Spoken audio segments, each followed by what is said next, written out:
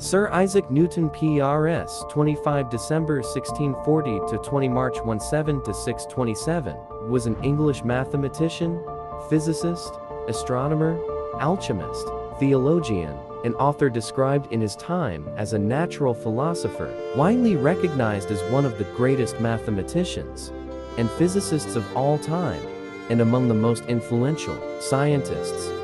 He was a key figure in the philosophical revolution known as the Enlightenment. His book Philosophiae Naturalis Principia Mathematica, Mathematical Principles of Natural Philosophy, first published in 1687, established classical mechanics. Newton also made seminal contributions to optics and shares credit with German mathematician Gottfried Wilhelm Leibniz for developing infinitesimal calculus. In the Principia, Newton formulated the laws of motion and universal gravitation that formed the dominant scientific viewpoint until it was superseded by the theory of relativity.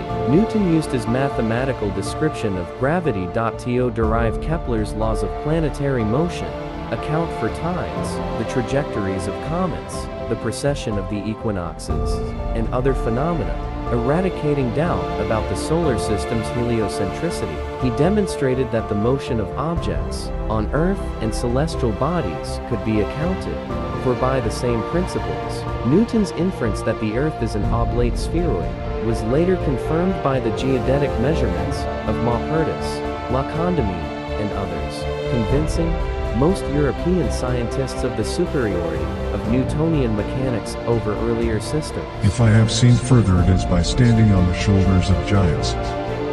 I can calculate the motion of heavenly bodies, but not the madness of people. Nature is pleased with simplicity, and nature is no dummy. What we know is a drop, what we don't know is an ocean. Truth is ever to be found in simplicity, and not in the multiplicity and confusion of things. No great discovery was ever made without a bold guess. A man may imagine things that are false, but he can only understand things that are true. If I have ever made any valuable discoveries, it has been due more to patient attention than to any other talent. And to every action there is always an equal and opposite or contrary reaction. What goes up must come down. He who thinks half-heartedly cannot believe in God, but he who really thinks has to believe in God. Live your life as an explanation rather than an explanation.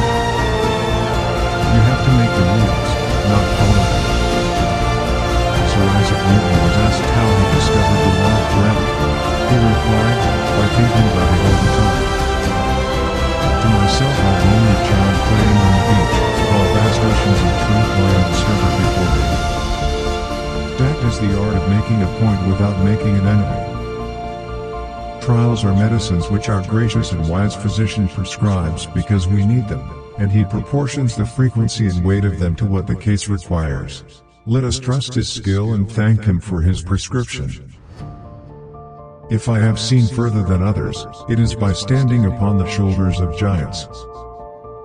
To explain all nature is too difficult a task for any one man or even for any one age. 'Tis much better to do a little with certainty and leave the rest for others that come after than to explain all things by conjecture without making sure of anything.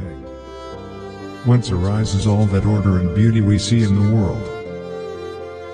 To explain all nature is too difficult a task for any one man or even for any one age. Our ordination. Sir Isaac Newton, 1642 to 1747. About the times of the end, a body of men will be raised up who will turn their attention to the prophecies, and insist upon their literal interpretation, in the midst of much clamor and opposition. Plato is my friend, Aristotle is my friend, but my greatest friend is truth. Yet one thing secures us whatever betide, the scriptures assures us that the Lord will provide. If I have been able to see further, it was only because I stood on the shoulders of giants. I have studied these things, you have not. What Descartes did was a good step. You have added much several ways, and especially in taking the colors of thin plates into philosophical consideration. If I have seen a little further, it is by standing on the shoulders of giants. Truth is the offspring of silence and meditation. I keep the subject constantly before me and wait till the first dawnings open slowly, by little and little, into a full and clear light. In the absence of any other proof, the thumb alone would convince me of God's existence. This principle of nature being very remote from the conceptions of philosophers, I forbore to describe it in that book, lest I should be accounted an extravagant freak and so prejudice my readers against all those things which were the main design. To every action there is always opposed an equal reaction. There are more sure marks of authenticity in the Bible than in any profane history. I can calculate the motion of heavenly bodies, but not the madness of people. If others would think as hard as I did, then they would get similar results.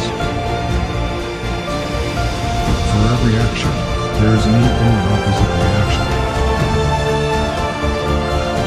Gravity explains the motions of the planets, but it cannot explain who set the planets in motion. As a blind man has no idea of colors, so have we no idea of the manner by which the all-wise God perceives and understands all things. If I have done great things, it's because I was standing in the closet of smart men taking notes and then publishing their ideas as my own. They who search after the philosopher's stone are, by their own rules, obliged to a strict and religious life. A man may imagine things that are false, but he can only understand things that are true, for if the things be false, the apprehension of them is not understanding. The more time and devotion one spends in the worship of false gods, the less he is able to spend in that of the true one. If I have seen farther than others, it is because I was standing on the shoulders of giants. 'Tis much better to do a little with certainty and leave the rest for others that come after than to explain all things by conjecture without making sure of anything.